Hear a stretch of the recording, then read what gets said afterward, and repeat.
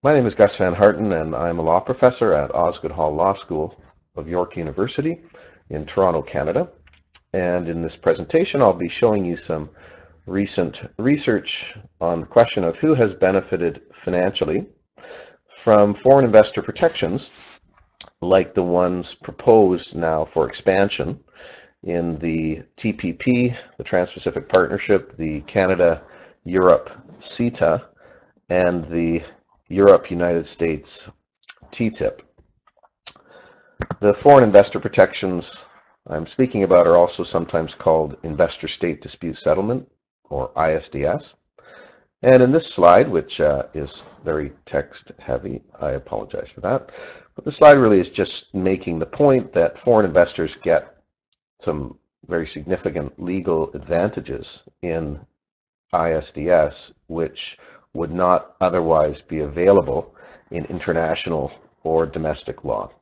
I'm not going to go through the details on the slide, but I simply want to make the point that this system provides legal benefits and privileges that are not available to domestic investors or others, typical citizens who don't qualify as foreign investors.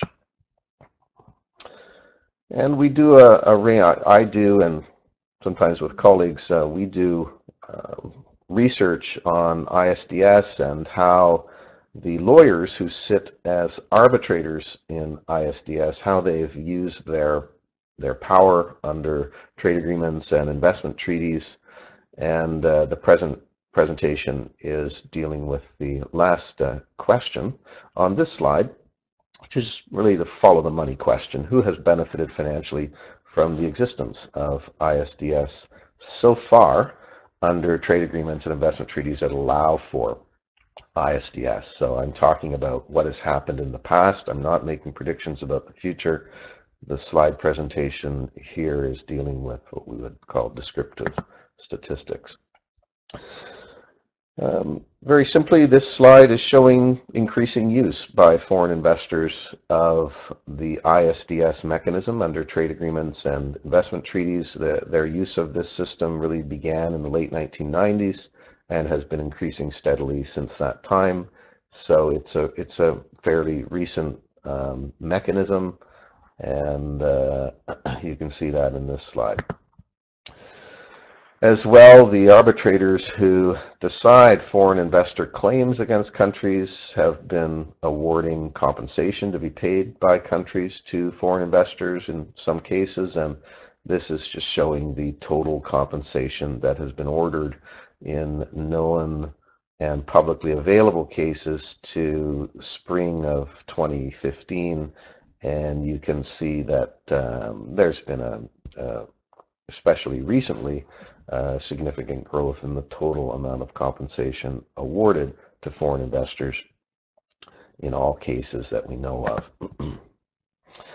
This slide and the graphics aren't going to be entirely feasible, so they're all appearing here at the same time. This slide, there would be very nice graphics if I could just present them, the bubbles, they came up one at a time. But anyway, this slide is showing how the total compensation ordered by the arbitration tribunals in ISDS cases to the cutoff date we used has been distributed according to the size of the claimant or the wealth of the claimant. So when the foreign investor, the claimant, was a corporation, we tracked its ultimate ownership and identified whether the claim was attributable to an extra large company with annual revenues of over $10 billion, a very rich individual, which we define simply as an individual with net wealth of over $100 million, a large company with annual revenue of between $1 and $10 billion, and then various other categories, including medium companies, which we defined as companies with annual revenue of between $100 million and $1 billion, and smaller companies with under $100 million in annual revenue, and other individuals was anyone with net wealth below $100 million. And the main point here, obviously, is that the significant majority of the compensation ordered has gone to companies with over 10 billion in annual revenue, and also very wealthy individuals and large companies have obtained significant compensation amounts in total. And this image is just showing the same finding. And it's, again, just demonstrating that the great bulk of the total compensation ordered has gone to large or extra large companies or to very wealthy individuals.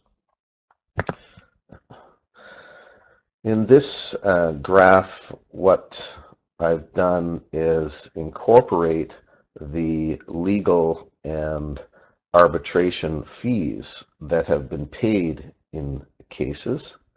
So the total amounts awarded in the aggregate to foreign investors who brought claims, it's been adjusted according to the average legal and arbitration cost of the claim, and we took the average to be $8 million for both sides based on research by some OECD researchers on that question, and we just simply accounted for that average across all the cases that were in the data set. And what emerged was that extra large companies were still the biggest beneficiaries overall, but that an approximate second biggest beneficiary, approximately $1.7 billion net gain, went to the ISDS legal industry, which would include lawyers and arbitrators and other experts who are getting paid fees in the system. And then you can see how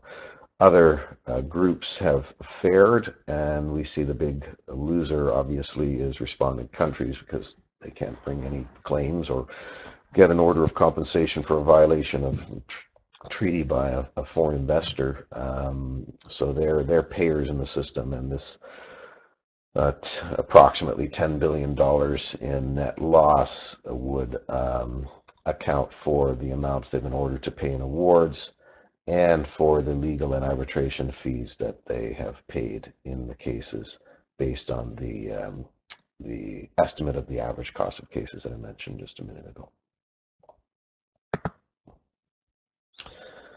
Next point I'd like to make is that the treaties that led to this explosion of foreign investor claims since the late 1990s, most of the treaties that those claims were authorized under were signed in the early 1990s, from 1990 to 1995.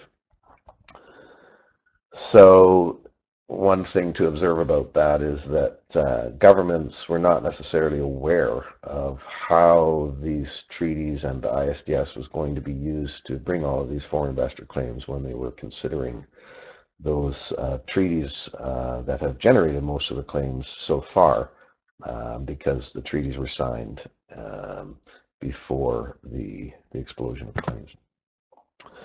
And related to that point, today we have some significant new treaties proposed, and I say they're significant because they would greatly expand the scope of ISDS as measured by, in this slide, using the U.S. economy as a proxy.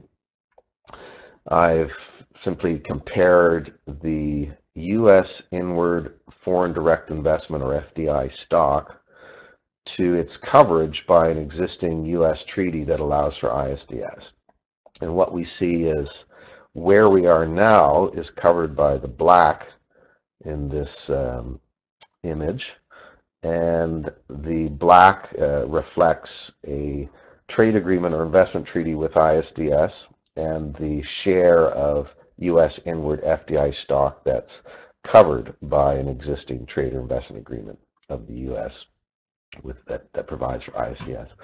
If the Trans-Pacific Partnership were concluded, then it would roughly double the scope of the authority or power of the lawyers and arbitrators who make decisions in ISDS, and the coverage of ISDS, roughly, of the foreign-owned economy in the United States. And the really big one is the yellow, which is the US-EU TTIP, would obviously expand dramatically the role of ISDS as a decision-making process for the U.S. Economy. So I'm just making the point here that a few new agreements can radically expand the role of ISDS, and really, if they're all concluded, ISDS becomes, in effect, a global institution. There are a couple of more slides in the deck that are comparable to the ones I've already shown, but with slightly different data. I'm not going to spend any time on those. And this last slide is just providing some sources. So thanks very much, and I hope you find that a little bit interesting. Have a good day.